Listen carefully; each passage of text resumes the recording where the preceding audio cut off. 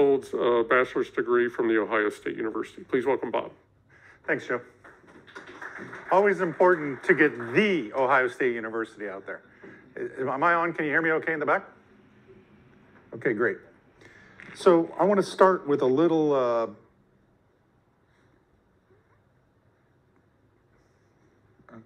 let's try this one more time. There we go. A little background on the company. Untether AI was founded in Toronto in 2018. And why Toronto? Well, Toronto actually has the highest concentration of AI startups of anywhere in the world, if you include both silicon and software startups. We have been led in our venture capital rounds, either led or co-led by Intel Capital, a small company right over here around the corner. We also have investments from Radical Ventures, an AI-focused venture capital firm, CPP Investments, which is the Canadian equivalent of CalPERS, Tracker Capital Management, which is the VC arm of a $56 billion private equity fund called Cerberus. And most recently, GM Ventures has gone public as a strategic investor. So you heard talk about automotive. Obviously, AI is going into the automotive space quite heavily, and we're working with General Motors on their next generation perception system for autonomous vehicles. We have about 170 employees, and we raised $170 million. And as Joe mentioned, we have a unique take on how to accelerate neural networks. And we run them faster, cooler, and more cost effectively using something that we call at-memory computation. And the reason we did this is because when you look at running inference workloads, I'm not talking about training, but specifically to inference, okay, what we're seeing is that the increase in computational requirements is outstripping the ability of silicon to be able to service that. And you also, if you heard Linley this morning, he talked about the plethora of different types of neural networks, right? So you have to be scalable and flexible for this changing neural network landscape. 4 years ago, people were talking about natural language processing and using transformer networks, but they weren't talking about what's happening today, where I'm seeing transformer networks being used in vision applications.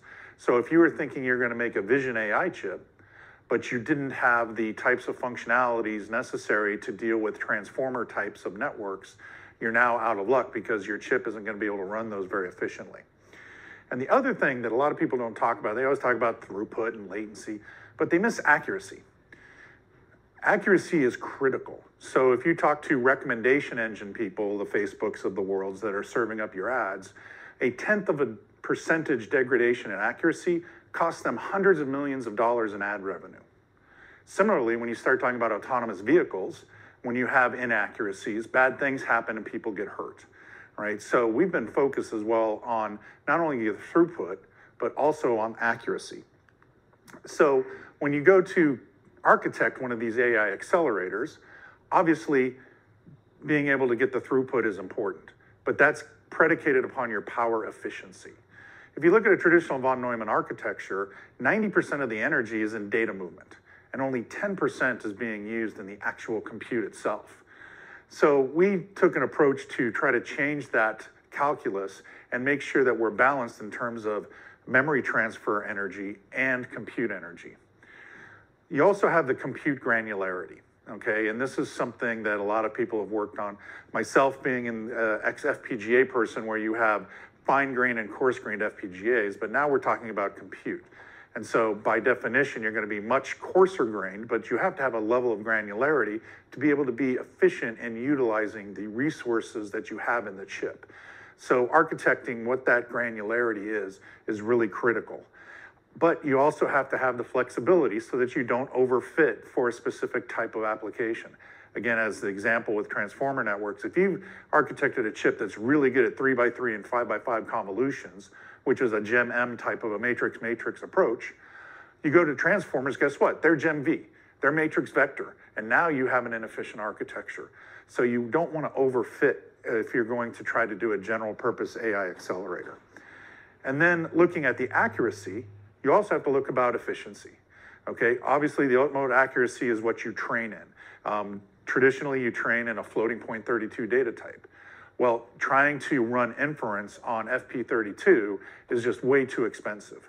So people have been doing quantization down to lower data types. But as you do deep quantization, you start sacrificing accuracy. So then there's a trade-off there as well. And so you have to look at all of these factors when you're architecting an AI accelerator. So getting first to the power efficiency. What we did was, rather than looking at a von Neumann architecture and trying to scale that out, we said, why don't we move the compute to where the actual data is?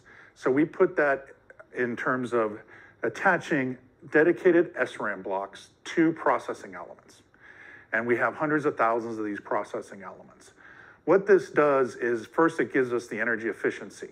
We use standard 6T SRAM cells, but we optimize the drivers because they have a very short distance. This is not a cache, right? This is a dedicated memory block to a given processing element. So we can make sure that we get the energy efficiency that we need rather than using a memory compiler. So we custom design that. We custom design the processing elements in the data path in order to ensure the efficiency.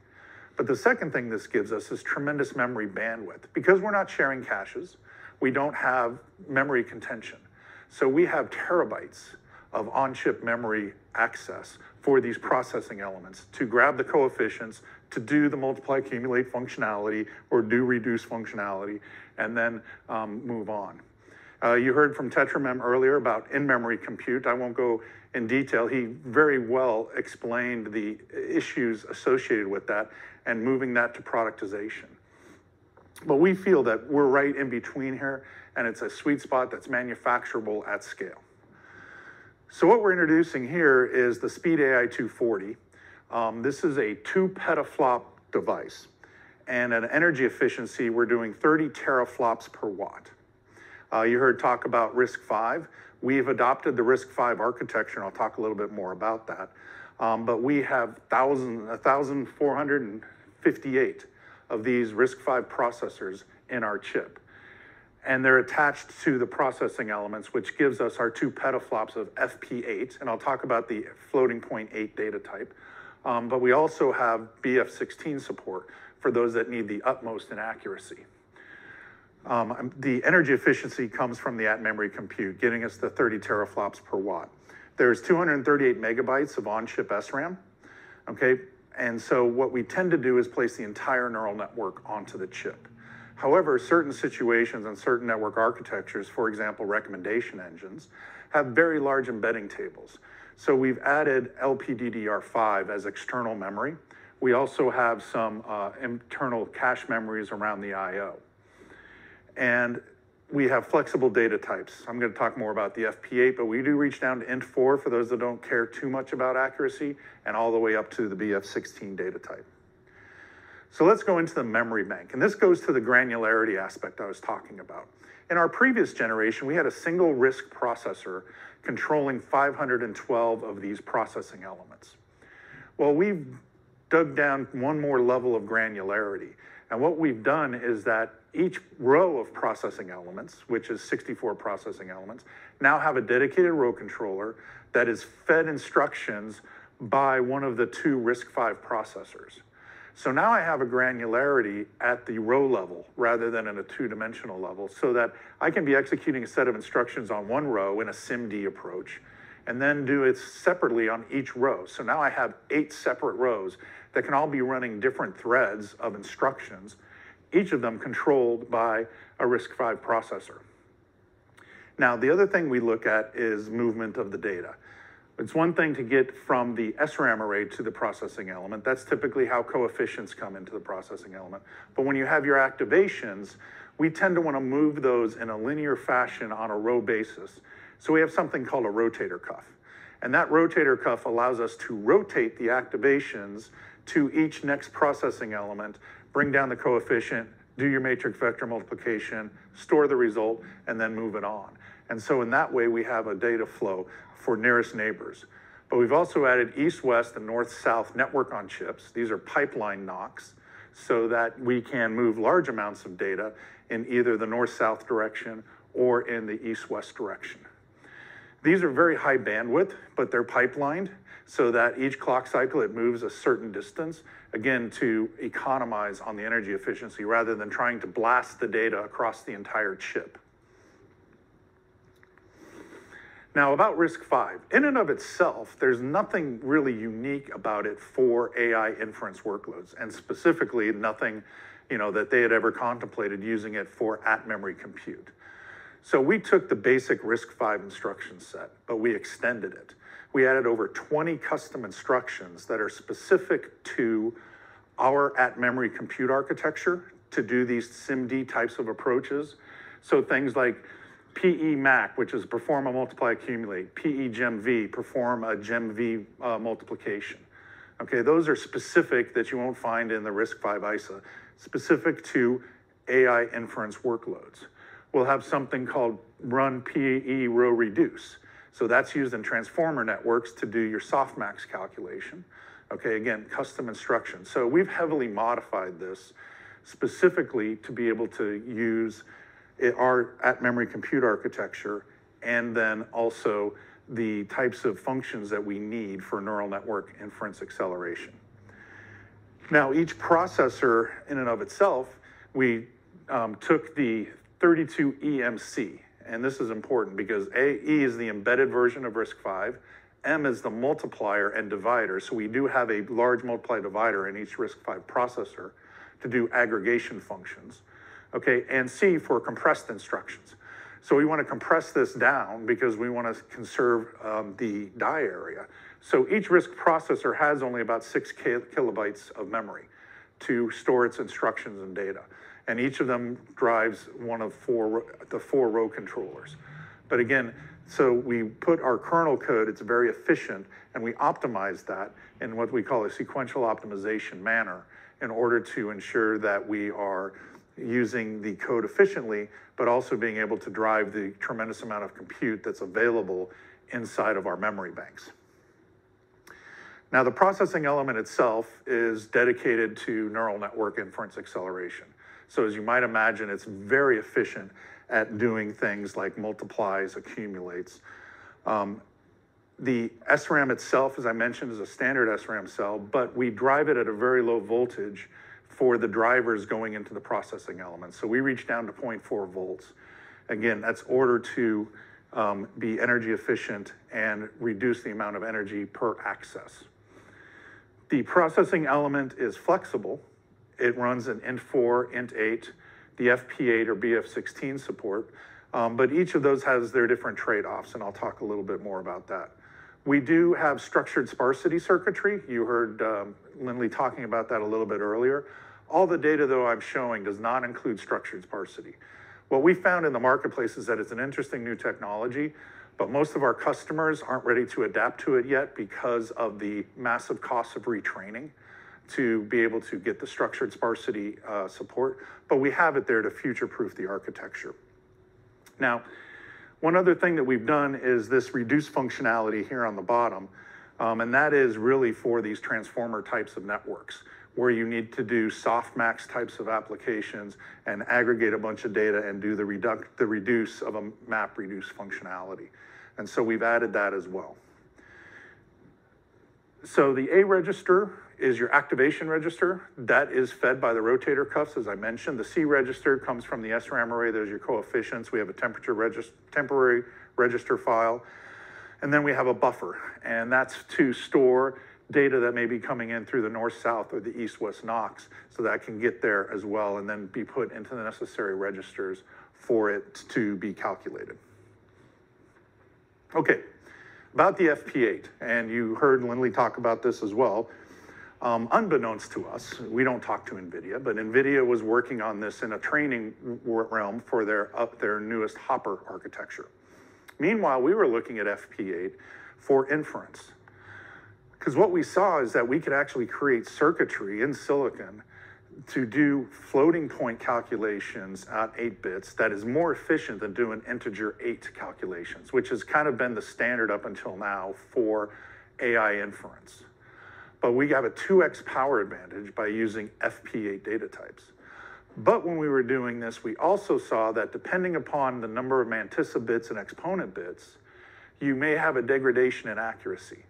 And what we saw in our case for inference, the precision mode for us, which is 4 mantissa bits and 3 exponent bits, gives us that nudge of accuracy that we need in order to be as good or better than int8 data types. If we only had the range version, which was the 3 mantissa bits, it actually showed a slight degradation to the int8 data type. And so we have both, and we mix and match those depending upon the layer of the neural network we're calculating in order to preserve accuracy, but also give us that efficiency. Now, in NVIDIA's case, they have a range and precision version as well, but their range is 2 mantissa bits and their precision is 3 mantissa bits. So you think, okay, well, yeah, one engineering company came up with this, the other one came up with this. Why would they be a little bit different? It's because of the workload that they're trying to solve. In the case of NVIDIA, it's a training machine. And when you're doing training and you're doing backpropagation, you have much larger dynamic ranges than when you're doing inference, which is typically just a feed-forward approach. So they needed their range value in order to preserve the accuracy when they're doing training and backpropagation. But when we saw we wanted to run inference, we need that extra mantissa bit on some of the layers. Now, it's just there's a coincidence that Hopper was announced about 4 or 5 months ago, and we're announcing our chip, and we have a intersection of the FP8 data type. So their precision version is the same as our range version. So what this means is that if you train in NVIDIA Hopper using their FP8 precision, we can take that and run it directly as is without having to do quantization or post-quantization retraining. So the accuracy that you get and what you trained for, you can now deploy directly on an inference-specific type of piece of silicon. Okay, a little bit about the interconnectivity, because this is really important, obviously, in terms of when you talk about large language models, massive throughput, you have to make sure that you're right-sizing your network on chips in order to be able to move the data. So in our case, most of the data movement is inside the array of memory banks. So we have very high bandwidth network on chips between the memory banks. In the east-west direction, it's on the order of 1.5 terabytes. In the north-south direction, it's 1.9 terabytes. And then those communicate to an I/O ring network on chip. And this is a new innovation and expands the entire ring of the chip, but it provides the buffer between the actual compute cores and then the I/O. So each of these I/O has its own PCM. It's called a pipeline control module, which is used to take the internal representation of the data that's in our NOCs and then translate it into whatever we need to do to either drive PCI Express, to drive the LPDDR memory controllers. And that buffering gives us some flexibility in terms of what we put on the I/O. In this chip, this is the speedAI 240, which is our infrastructure class chip. You'll notice that we have a lot of high bandwidth PCI Express. There's a by 16 Gen 5, that's to connect to a host CPU. But then there's 3 PCIe Gen 5s by 8. Those are to do chip-to-chip interconnect.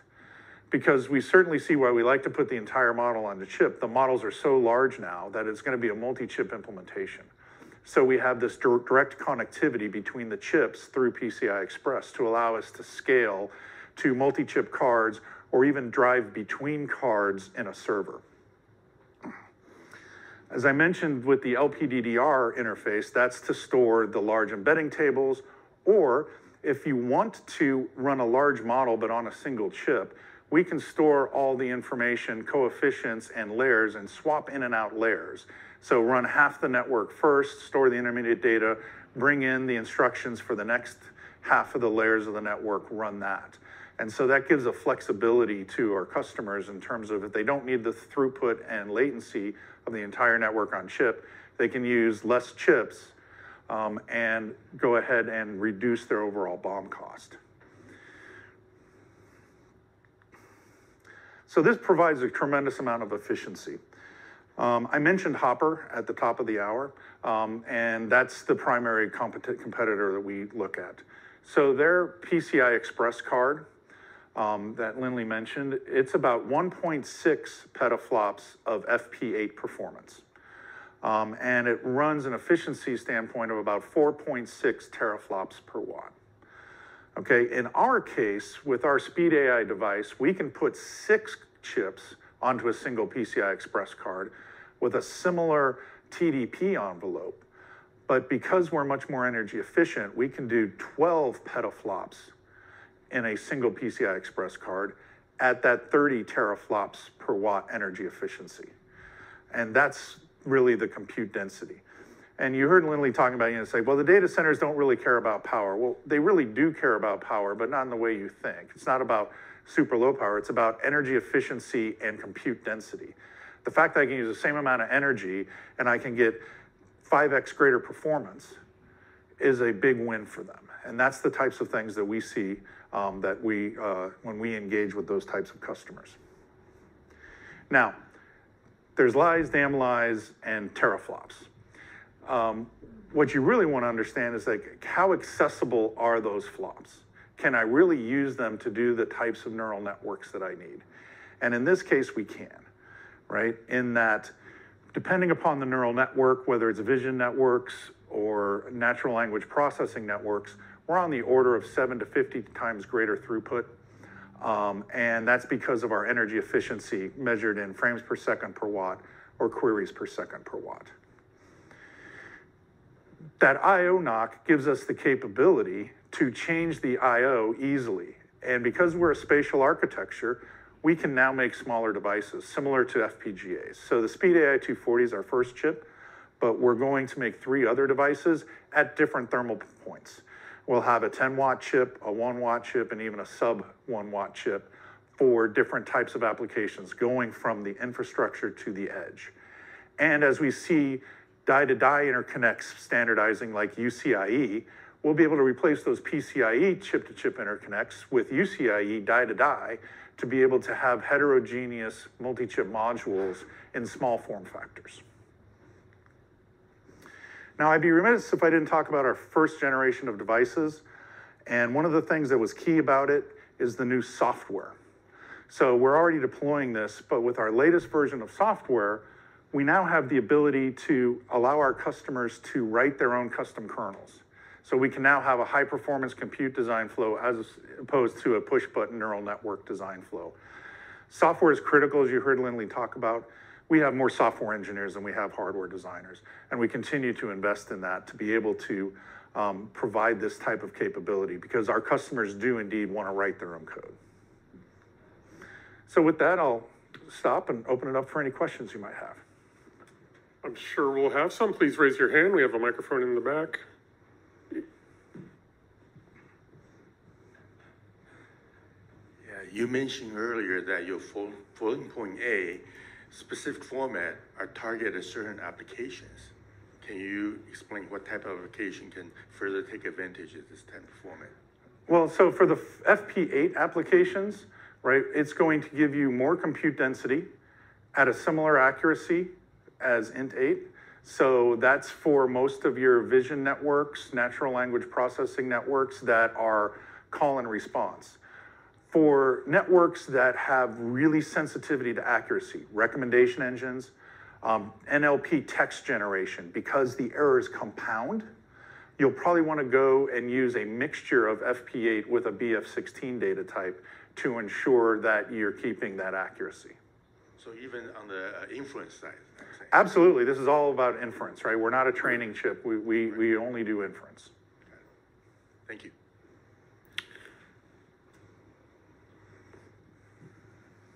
So a lot of the ML chips are kind of focused on these larger, imaging, video type problems. But, I see applications where I may have 200 channels of data I need to run AI on, time series type things. I mean, does this architecture lend itself to those types of ML training, or is it more oriented towards these other types of traditional things that people are chasing with these chips?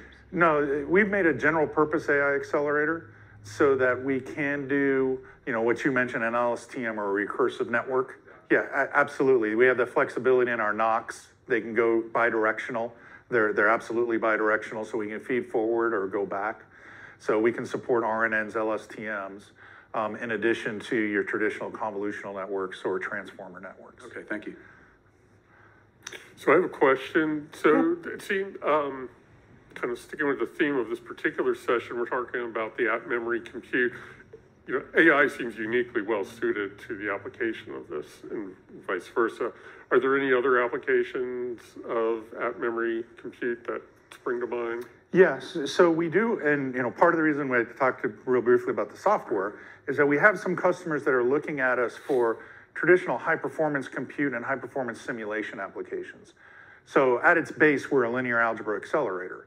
So you want to do high-performance simulation, trajectory analysis. You can do that with custom kernel code specific to that. You wouldn't do that from a neural network. You'd write it at a low-level base of code. Right. Right. Signal processing. So we have people who are in the signal intelligence area that they want to do some front-end FFTs, DFTs prior to going to their neural network to do the actual signature analysis, in which case I'd have a classification network. So Right. those types of things as well. I will say though that, for some of that, you really want that 16-bit floating point because of the accuracy issues. Right, especially scientific computing, but Yeah. sounds good. Any other questions? So, all right, then I'll ask you one. Sure. You talked a little bit about power consumption. Do people ever talk about the kind of the ecological impact of consuming power, or is it more like essentially that just reduces down to, for a given amount of power, I want to get more work done, and thus it kind of falls out and doesn't need to be explicitly stated? Sure. So I think at a top level, the industry is concerned ecologically about power consumption. Depending upon the projections you see, people are saying data centers now take 1% of the world's energy, and that's going to go to 15 to 25% of the world's energy. And that's obviously a concern. So there's people working on alternative energy sources for data centers, but also being more efficient in the power and increasing the compute is very important because it goes directly to the total cost of ownership.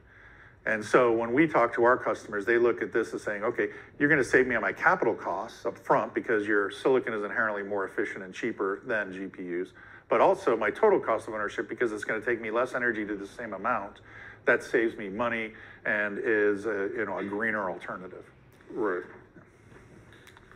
Question? There's a microphone. Well, we do have people online, so I'd like to use the microphone.